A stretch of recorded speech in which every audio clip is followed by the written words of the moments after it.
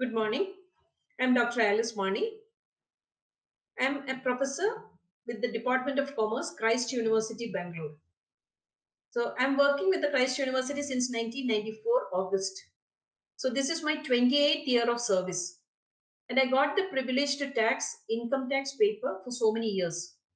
So the advantage is that I know that I can read the what all the difficulties they are facing, how the subject has to be taught in a systematic way. Because one thing I have noticed that, see, BCom students or BBA students or MCom students, right from 11th standard, they're learning the subject accounts or statistics. Whereas income tax, it's introduced in the third year. So most of the students find it difficult. So that is the problem. So this subject, most of the students, they have an aversion toward the subject or they fear the subject, whether they can clear that.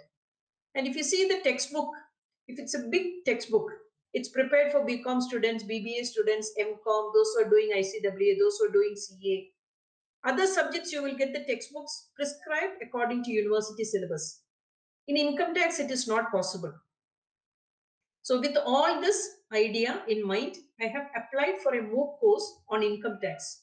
So it will be helpful for the BCom students, BBA students, and MCom students and MBA students. When I check the syllabus, almost all universities, either at the undergraduate level or at the postgraduate level, income tax is taught as a compulsory paper. So this module, I am going to explain an introduction about the subject, certain basic concepts, because I have seen that if I tell the word SSC also, they will get scared because they are not used to that word. Assessment year, previous year, provisions, computations, different computations in salary chapter. So if you have not dealt in a systematic way, it will be really difficult. So that is the idea of this MOOC course, and this is what I'm going to do that. So I'll start with a small presentation on module 1. So I'll just give you some basic concepts about this. First one is, what is income tax? So what is income tax? So income tax in India is a tax paid by individuals or entities. Either as an individual he is paying tax or as a business entity he is paying tax. That is very important. Individuals, when they are paying tax, we call it as personal income tax. Business entities, when they call it paying tax, we are calling it as corporate tax.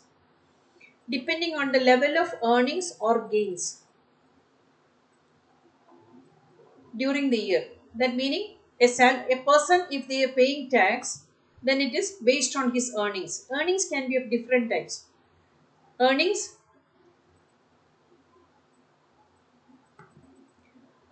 on the basis of salary, royalty, examination remuneration, consultancy fees, business income, partnership, share of income from partnership, share of income from Hindu undivided family. Different things are there.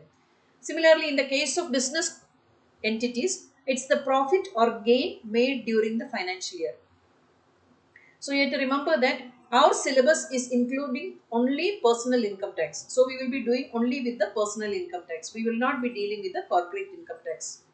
Then next point I want to tell you is that Government of India decides the rate of income tax as well as income tax slabs on which individuals are taxed. So this is another important point. Government of India decides the rate of income tax. Every year our central finance minister will present an annual budget for both the houses of parliament.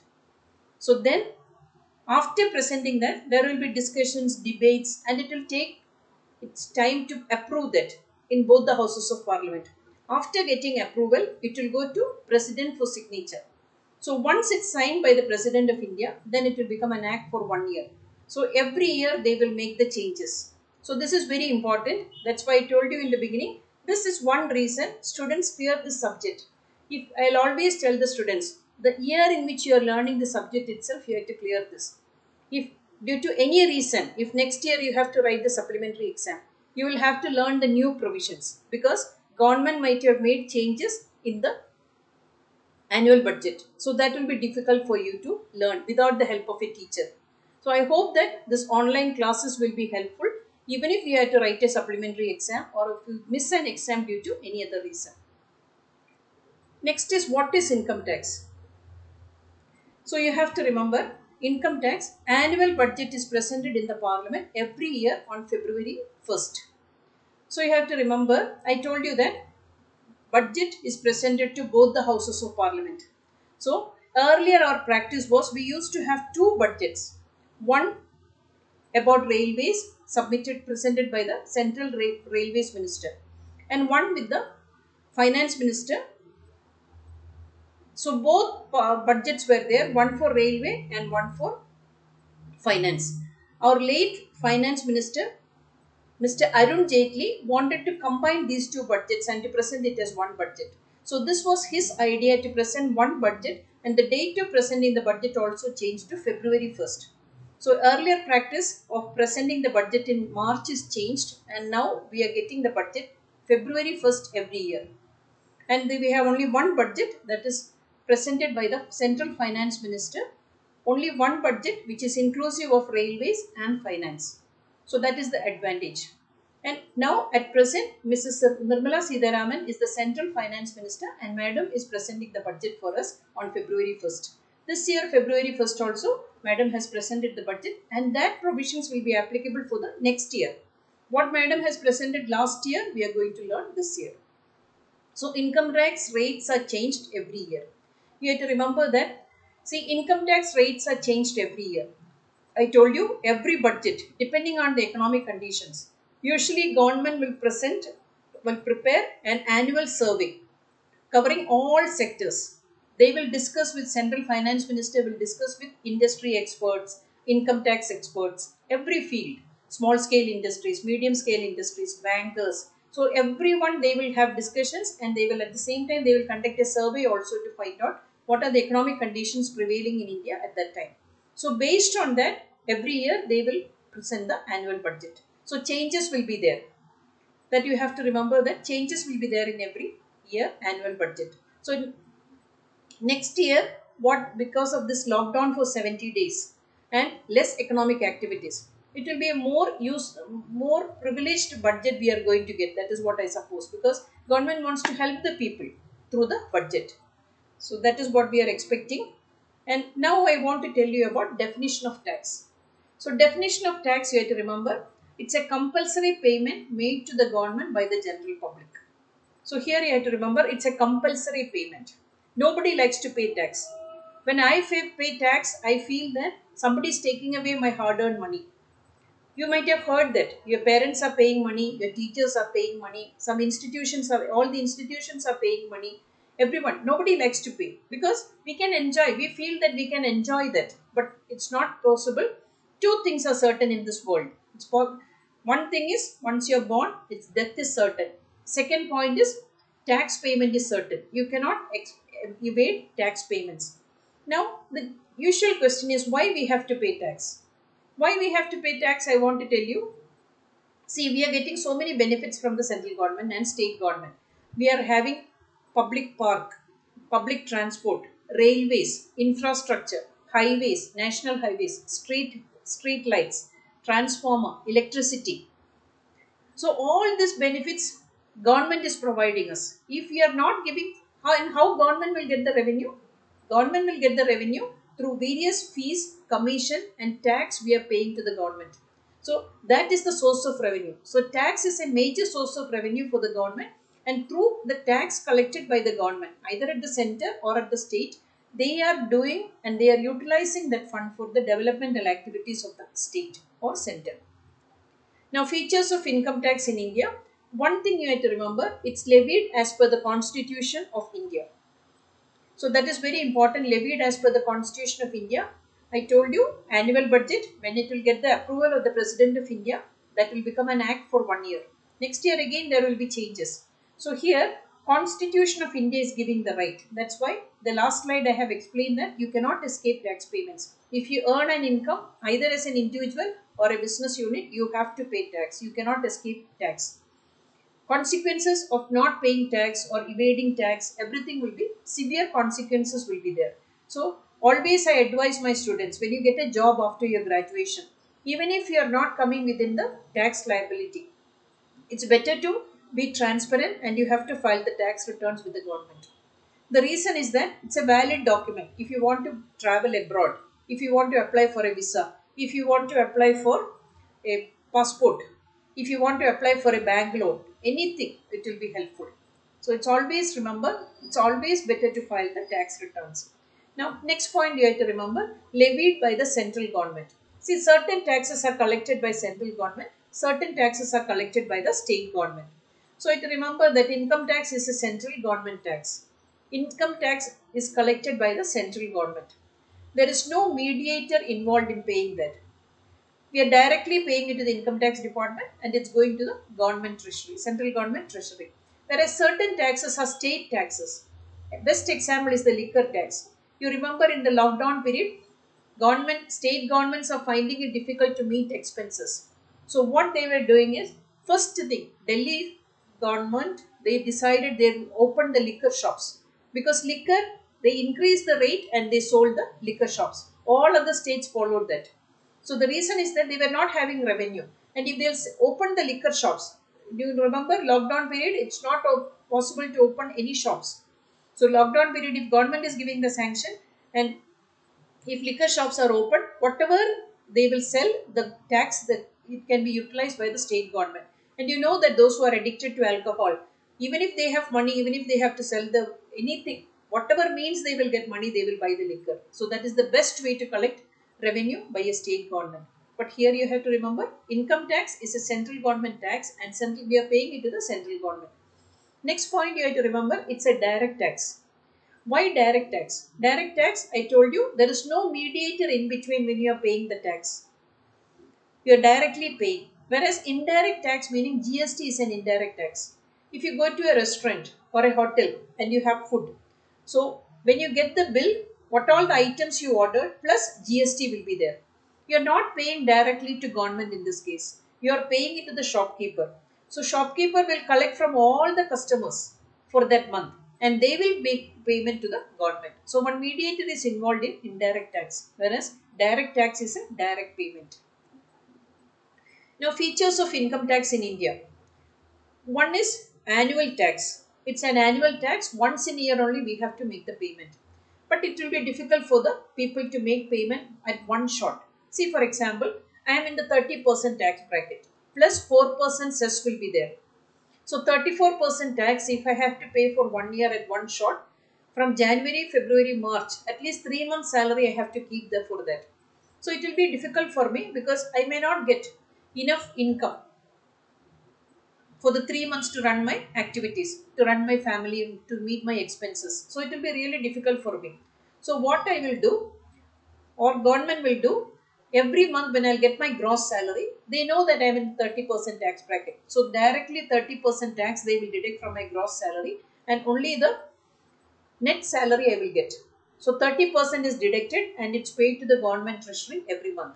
So I am getting the benefit of paying my tax in installments. Government is also getting the benefit of collecting tax from me as different installments. They don't have to wait for 1 year. They are getting every month. So they can also meet their expenses with the amount collected from the people, those who are supposed to pay the tax. So it's an annual tax. Next point, it's a tax on person. Tax on person meaning you have to remember it's not only individuals. Many you will learn in next module I am going to explain who is a person for income tax. So here you have to remember a person can be an individual, a person can be a partner in a partnership firm or a partner or a partnership firm or a Hindu undivided family or an NGO, anything. So we will come to that in the next module. Remember that these are all except business entities. Whoever paying tax or personal income tax, we are calling it as individuals. We will learn in the next module who all are included in the module. Then you have to remember it's tax on income. See, whatever you earn as income, you are paying tax. Your income can be from different sources. Your salary, your royalty, your rental income, your dividend income, your bank interest. If I am going to another institution as a resource person, they will give me some money. So that can be an income. Then if you are going to do an examination remuneration will be there, invigilation remuneration will be there, PhD thesis evaluation will be there. All this clubbed together will be my income for the year and I have to pay tax for that. Next is income of the previous year is taxed in the relevant assessment year. This is very, very important. You have to remember that whatever income I earned in the previous year, see this previous year and assessment year, This is basic concepts for income tax. And in the next module, I'm going to explain with the details what is previous year, what is assessment year. So you have to remember that income of the previous year. Now, what is the previous year for this year when you are going to learn this subject? You know that it's a financial year. Just the preceding financial year is the previous year. And this, whatever this running year is the current assessment year. So this you will learn in the next module again. So time being, I am explaining that previous year is the last financial year. That meaning April 1st, 2019 to March 31st, 2020 is the previous year. So whatever income I earned, I told you from different sources I can earn income. So whatever income I earned in the previous year will be taxed in this year. This year, assessment year meaning April 1st, 2020. See, after March 31st, 2020, again next financial year is starting. So that will be my assessment year. April 1st, 2020 to March 31st, 2021. So this August 31st is the usual deadline for filing the tax returns. So when August 31st, when I am filing my tax returns, whatever income I earned in the last financial year, I am paying tax. Next point you have to remember, prescribed rates of tax. This is very, very important. I'll tell you. See, till last year, a person earned income up to 2,50,000 was exempted from paying tax. Now, this year, when you will learn, including tax rebate. Tax rebate is a concept you have to learn with the computation of tax liability. I'll explain that. Now, for the time being, tax rebate and the exemption limit, a person earn income up to 5 lakhs. You don't have to pay tax. So this keeps changing every year. Similarly, rates of tax also will change. Now this year up to 5 lakhs is exempted. From 5 lakhs to 10 lakhs, 1% will be there, either 5% or 10%. From 10 lakhs to 15 lakhs, another percentage will be there. 15 lakhs to 20 lakhs, another percentage will be there. So every year this keeps changing. Next point you have to remember, it's administered by the central government. So it's not easy to cheat the central government. I told you it's better, even if you are not coming in the tax liability, it's better to file the tax returns and be transparent with the income tax department.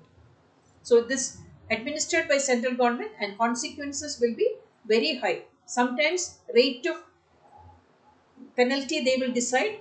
It's the discretion of the officers. In say some cases, it's the discretion of the officers. So they can decide it's 100%, 200%, 300% of the tax liability you are supposed to pay. So that's it's not easy to play with the income tax department. So always it's better to file the tax returns and be proper with the tax payments. Now we are coming to the features of income. Features of income you have to remember, it's a definite source. It's a definite source meaning you are getting income from some other source. See, I told you my salary. When I work for the university, I will get my salary. When I write a book, I'll get royalty from publishers. If I have a second house property that I've given it on rent, I'll get my rental income that I'm receiving from my tenant. Bank interest I'm collecting from bank. Dividend I'm collecting from companies. So these are all definite sources of income. Second point you have to remember, income must be received from outside. See, as a housewife, I will do, as a wife or as a mother, I'll do a lot of household activities. I'll clean the vessels, I'll wash the clothes, I will do household work, I'll buy provisions, I'll cook for the family, everything. I'll keep the house clean and tidy. All this I will do, but nobody pays for me. That's expected from me. So income I will receive when I'll do somebody else's work. See, when I'll go and work in the university, they will pay me because I'm doing their work. So that is income must be received from outside. Next point you have to remember, tainted income. Tainted income meaning illegal income. Please remember that if you are making income through legal means or illegal means, it will be taxable. So that is very important. Illegal means legal punishments will be there. So that either police department or customs or defense, any other central government agency, they will take the action. Here, if you earn through legal means or illegal means, you have to pay tax. Illegal means of making money, black marketing, hoarding, hawala transactions, terrorist activities, all these are in the illegal income. So here you have to remember, legal income and illegal income, you have to disclose to the income tax authorities and you have to pay tax for that. The legal consequences of making and doing an illegal activity, other concerned departments will take its own action. Police department, Directorate of Enforcement, defense, police, or any other department, they will take the action. Continuing with that, application of income. So application of income meaning, if I get my salary, I got every right to spend the way I want to spend my salary. But that is not an excuse for not paying tax. You cannot go to the income tax department and you cannot say that I had spent the full amount of my salary. So I don't have any money to pay tax. See, when I'll get my salary, government will, I have to pay tax, that is sure. But I cannot go and tell that I had spent the entire money, I don't have money to pay tax. That will not be accepted. Application of money meaning you'll be spending from your salary for so many things. I'll be paying my car loan, housing loan, my meeting my family expenses, child's education, marriage expenses, so many other things, traveling, entertainment, all this I'll be spending. So, but that is not the criteria for not paying tax.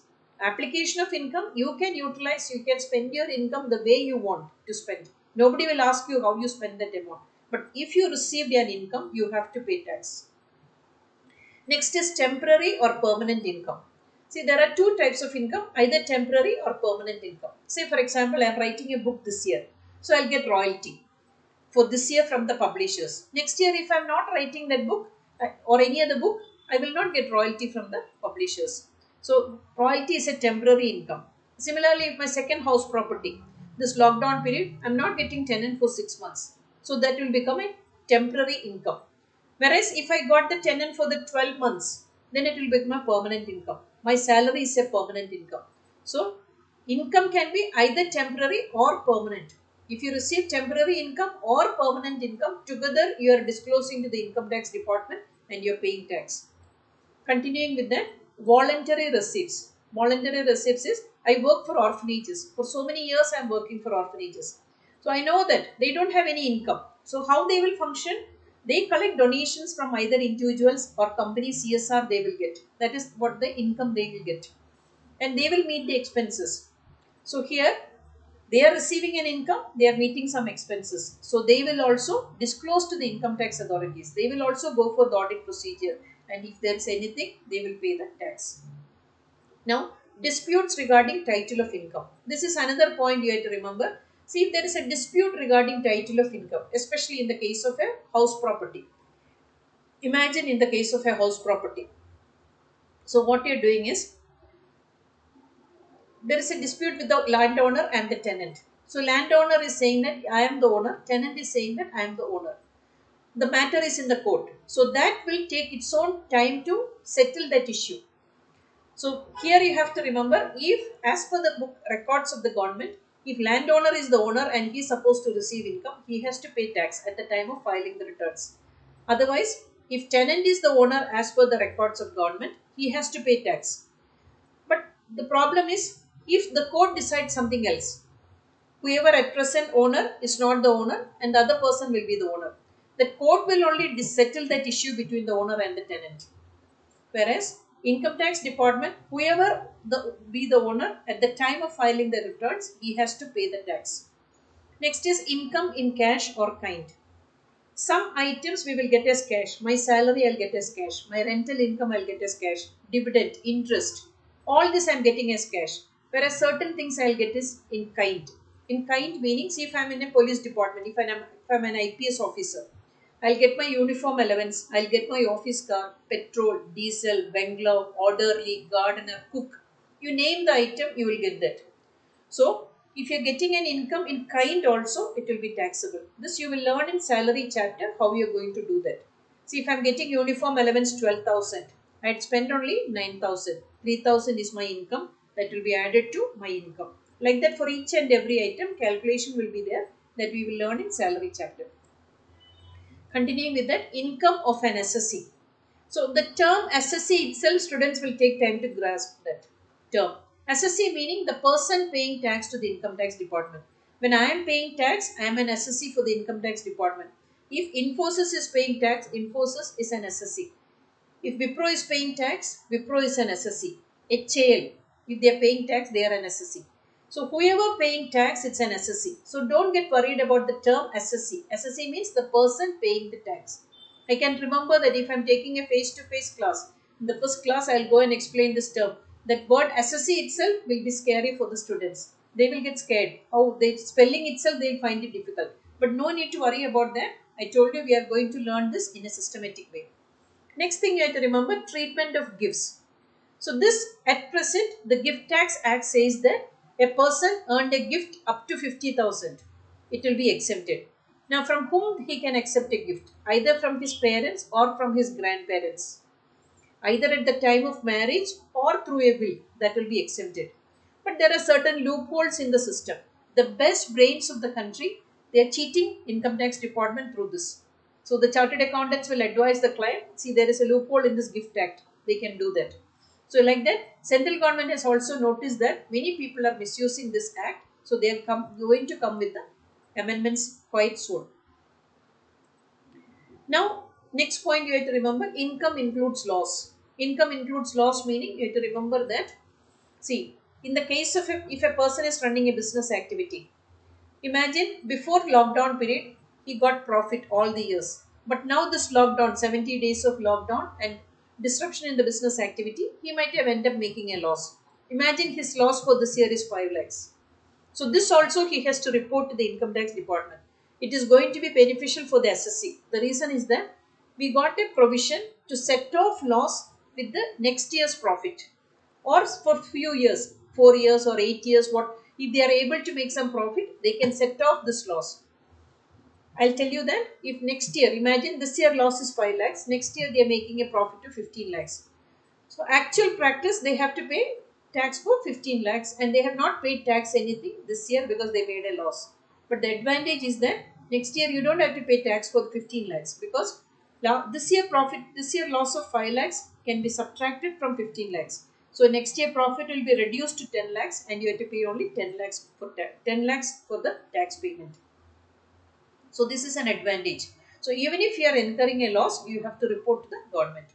Now surplus from mutual activity, that you have to remember, if more than one person is doing an activity, it will become a mutual activity. So here mutual activity meaning it can be a partnership, it can be Hindu undivided family, anything. So partners, they are joined and they are doing the activity, or Hindu undivided family. All the family members are doing some activity. If they make some profit, that also will be an income. No double taxation of income. You have to remember that in India, only once you have to pay tax. Again and again for the same income, you don't have to pay tax. So only once you will pay tax, and once you settle that issue, then they will not ask you to make the payment again. This is against the Income Tax Act, double taxation of income. So last point we are coming to exempted incomes. So this is under section 10. So this is very, very important. You have to remember that always I have seen this question in section B. See, some examiners will ask, explain or give and list 10 provisions of section 10. They will not mention that exempted income. Some examiners will mention that from exempted income, list 8 items or 10 items for section B. Each point will carry 1 mark. So what I have included when I check the textbook, some 300, 400 items are there in exempted incomes. So which all you are going to cover in your syllabus I have included so that you can relate with that when you learn that, and this also you can remember that it belongs to section 10. So you can write the answer properly. So first one is agricultural income. You have to remember that India is an agrarian economy. So here or after independence, they decided that first 5-year plan they will give importance for agricultural income because we don't have many industries at that time. So agrarian economy, poor farmers, small land holdings, so they will cultivate their land, they will grow something, and what all outcome they will get, they will sell in the local market and they will make some money. That will not an income for their household expenses, only they will get. So with that concept, income tax department has decided they will not tax agricultural income. The idea was to help the small and marginalized farmers. They don't have any other means of income. Whereas this is also another loophole in the system. Many people are taking advantage of this section. I know that many rich planters, those who got 1,000 acres of land, 2,000, 10,000, 20,000, they will not pay any tax because theirs also is an agricultural income. So central government is deciding to make changes in this provision also. Agricultural income will be exempted. Maybe they may make it as only for the small and marginalized farmers, not for everyone. For the rich planters and all, they have to pay tax. Now, gratuity received by employees at the time of leaving the job or at the time of retirement. You have to remember that gratuity meaning is this is possible for state government and central government employees. So if you have put in 35 years of service or 45 years of service or 30 years of service at the time of retirement, you are eligible to get a compensation from the government. So that's a lump sum amount. So that is what you are going to receive, and either at the time of retirement you will get, or as per the new Labor Act, you have to remember that if you have completed 5 years of service, if you're leaving the job, maybe due to any other reason, you got a better job somewhere else, or if you due to health reasons or personal reasons, you want to change the job, but you have completed 5 years of service in this organization. So you are eligible to get gratuity. So both will be exempted. So either at the time of leaving the job, after working the organization for 5 years, or at the time of retirement. So this gratuity is applicable only for government employees, that is state government and central government employees. Next is compensation received in case of any natural disaster. So you have to remember that Bhopal gas tragedy is declared as a natural disaster. Many people got affected with the Bhopal gas tragedy. That is, loss may be different for different people. Some people got 10,000, some people got 25,000, some people got 50,000. Those are severely affected, they got few lakhs of rupees. So everything will be exempted from income tax because it's a natural calamity. Remember that it's central government has to take the decision. They have to declare what is natural calamity. So Bhopal gas tragedy was declared as a natural calamity. I hope you recollect the issue of state Kerala state last year when the state was affected with flood. So they decided they requested the central government to declare it as a natural disaster, but they didn't do so. So the compensation received for flood affected victims of Kerala state, it's not exempted. They have to pay tax for that. But if it would have been declared as a natural disaster, then it would have been exempted. Continuing with exempted incomes, dividend received from Indian companies. You have to remember that dividend received from Indian companies. So here Indian companies are there and foreign companies are there. Indian company is a company registered in India. Foreign company is a company registered outside India. See, Wipro, Infosys, HAL, BHEL, BEL, all are examples of Indian companies. Whereas Citibank, KFC, HUF, Hindustan Unilever Limited, HUL, all these are examples of foreign companies. But you have to remember this, if you are receiving a dividend from an Indian company, it will be completely exempted. This point is very important not only for section 10, when you will learn income from other sources. Usually to make mistakes in the problem, what we will do is we will include 2-3 dividends received by the SSC from Indian companies. So if the student is not thorough with this concept, then they will include that Indian dividend also for computing income from other source. Then the answer will be completely wrong. So make sure that any dividend received from an Indian company is exempted, whereas dividend received from a foreign company will be taxable. Next point you have to remember, share of income from HUF. This provision is based on no double taxation of income. Hindu undivided family, what all activity they are doing as a family, they are collectively paying tax. Again, after tax, all male members in the family, by birth they are giving the right to be a male member, so they will get the income from the Hindu undivided family. So here you have to remember HUF has first paid the tax. Now again for that share of a male member, if again he is paying tax, it will be double taxation of income. So there is no double taxation of income in our country. So if a male member from HUF is getting any income, a share of income from Hindu undivided family, it will not be taxable because collectively Hindu undivided family has paid the tax for the entire family. Continuing with that, share of income from partnership. So you have to remember that same provision of double taxation. See, partnership collectively has paid tax for the income they earned. And after tax, this profit will be shared with the partners in the profit sharing ratio. So again, if the partners have to pay tax, it will be double taxation of income. So that will not be allowed. So only partnership collectively they will pay tax. So that is one thing you have to remember. Whereas salary, commission, bonus, etc. received from partnership firm by partners will be taxable. Only share of income from partnership will be exempted. So when you write the point, you make sure that you're writing the correct point. It's not salary, commission, bonus that are all taxable. What individual partners will get. This is share of income from partnership will not be taxable. I hope it's clear. Next point is any income from investment by an NRI in securities issued before 1st June 2002. So here you have to remember that any income received by an NRI, you know that how important is NRI investments for our country, especially for a state like Kerala. Many NRIs are there; they are working in different parts of the country. Similarly, for our country as a whole, if you take also many NRIs are there. So this whatever income they earn, they have to send it to the home country or a parent country, India. Then it will be beneficial for the government because they will get investments or savings from other countries. So those who are working there, if they'll send their money, hard-earned money, then the government will get more money. So more savings they will get. So that will be they can utilize for the developmental activities of the country. Similarly, any investment made by an NRI in shares and securities issued before 1st June 2002 will be exempted. So this is just to encourage NRI investments in our country. Next point is allowances given by government to its employees posted abroad.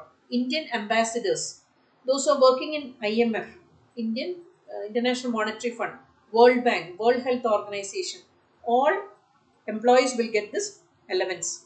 See our MP, President MP Shashi Tharoor was working with the World Bank. He was working with the World Bank, and then another person I can give you the example is present Puducherry Governor Dr. Kiran Bedi. She was the IMF police advisor for so many years. I think 10 years or 15 years back. So they will get lot of allowances. Any number of travel they can make from the country, out of the country, including their family members. Then they will get a bungalow, they will get a car, they will get cook, gardener, orderly, uniform, dress, anything, you name the item they will get. So all the allowances, whatever they will get from the government, if you are posted in a foreign country, that will be completely exempted. See, for example, if an ambassador, Indian ambassador, posted in Afghanistan, whatever he will get there, it will be completely exempted. Continuing with that, commuted value of pension. This is very important. Regular pension will be taxable and commuted value of pension will be exempted. So you have to remember that this concept you are going to learn in salary chapter in detail. So that is why I have included this in the exempted income also. So you can remember that commuted value of pension is exempted and you will in detail you will learn the salary computation. So here I'll explain that. See, 1/3 of the last drawn salary will be the pension usually. Imagine if I'll retire in 2025. So if my last drawn salary is 3 lakhs, I'm supposed to get 1 lakh as pension. That will be my regular pension. So there is a difference between regular pension and commuted pension. So up to retirement, my salary was 3 lakhs. Now regular pension from the date of retirement, it's coming to 1 lakh. Both will be taxable. Whereas commuted value of pension, the concept is that if you are in need of money at the time of retirement, see for example, the usual understanding is that all major expenses would have been completed by an employee. Children's education, children's marriage, house property, car, all the major expenses. Then they utilize the pension benefits for maybe for traveling, maybe for or unexpected expenses like hospitalization expenses or treatment for major diseases. So in that case, if your earnings are not sufficient, you can request the government to commute the value of pension. That meaning, see for example, if it's a cancer or HIV or COVID-19, hospitalization expenses are very high. So what you will do, you are requesting to government, I want to commute my pension. See, if I am requesting government to commute 50% of pension, that meaning I told you my regular pension is 1 lakh. So that 1 lakh regular pension will reduce to 50,000. That will be taxable. That's regular pension. Whereas I will get some few lakhs. If, for example, if I'm getting 25 lakhs as commuted value, that will be completely exempted. Government will not give us the explanation how they are calculating that. They will calculate based on the life expectancy of the people and they have their own calculation. So they will give me a lump sum amount that I will utilize for my unexpected expenses, but that is completely exempted. I don't have to pay tax for that. Next point is amount received as leave encashment on retirement. So leave encashment is another benefit state government employees can utilize. This is possible only at the time of retirement. Please remember that this provision is there, leave encashment provision is there while in service. So if you are encashing your leave while in service, it will be completely taxable. You remember this lockdown period, government has freezed this concept. Leave encashment is not possible now. Till the economy will revive, it is not possible. So now I'll explain what is the concept of leave encashment. See this, there are different types of leave: casual leave, earned leave, sick leave, maternity leave, paternity leave, all that. This explanation is based on casual leave and earned leave. See, casual leave, most of the organizations, they will give 15 days leave in a year. Due to any reason, if you are not able to work, you don't have to give prior notice. If you fall sick today morning, next day when you go to, today you don't have to inform the management. Next day when you will go, submit the leave form. You tell that you are sick, you are not able to uh, come to office yesterday. So that's it. But if you're taking casual leave for more than 3 days, it will be adjusted from your earned leave. So only for government employees it's possible. Any government employee, if you work for a year, it's like a bank account. 10 days of leave will be credited to your account. So imagine I got 28 years of service. So 280 days of leave is credited to my earned leave account. But when I check my balance, it's not 280. It's only 190 or something. Because sometimes my casual leave has exceeded more than 3 days. One more thing you have to remember when you're talking about casual leave you have to remember, see, if I'm taking a leave on Friday and I'm reporting next Tuesday, Friday, Saturday, Sunday, Monday, 4 days will be, so it can be not be adjusted with casual leave. It will be 4 days of leave. You don't think that Sunday will be excluded from the leave. Any public holiday, any Sunday will come in between the casual leave will be counted as leave. So that is how earned leave is getting reduced. So the advantage is that at the time of retirement, they will check how many days of leave you have at the time of retirement. Up to 10 months you can claim. 10 months meaning 300 days of leave should be there at your account. So it's not possible. Imagine if my leave is only 240 days. So that meaning 240 divided by 30, 8 months of earned leave I can. That means sufficient for 8 months of my salary I am eligible to get as my encashment of leave for 8 months.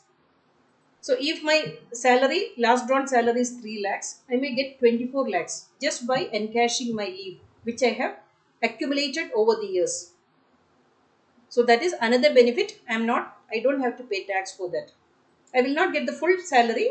There is divisions D. Some things they will not add and all. But just for example, I'm taking, if my leave is 3 lakhs, 8 months leave I can encash, meaning 24 lakhs. What full 24 lakhs we will not get. Full salary will not be counted. There will be deductions from that. Only the gross salary will not be considered. Means some allowances and all they will not include for the encashment of leave. But it's a good amount. So that is just we are getting this amount by accumulating the leave. That is advantages at the time of retirement. Now next point is payment received from statutory provident fund or SPF. This also you have to remember. See, there are different types of provident fund. You will learn in the salary chapter. Statutory provident fund is there, recognized provident fund is there, unrecognized provident fund is there, public provident fund is there. So remember, statutory meaning it's compulsory. It's under the state government. Statutory provident fund meaning those who are working in banking sector and all, they are getting the statutory provident fund. But for teachers, we are entitled to pension, we are not, and gratuity, we are not getting the provident fund. So statutory is compulsory. The concept of provident fund is employee will be contributing certain amount and employer will be contributing certain amount. So this will get accumulated, and at the time of retirement you will get the lump sum amount. But here you remember that only the payment from statutory provident fund will be exempted. Other three provident funds will not be exempted. That you will learn in the salary chapter in detail. Next is retrenchment compensation given to workers. Now, what is retrenchment compensation? This lockdown period, you might have heard that many organizations are terminating the employees. They don't have money to give the salary. So, what they will give? They will give a compensation. Maybe 3 months salary or 4 months salary or 2 months salary. Or just like a token advance, they will give something. Because till they will find another job, they have to live. They have to survive. So, that compensation will be exempted.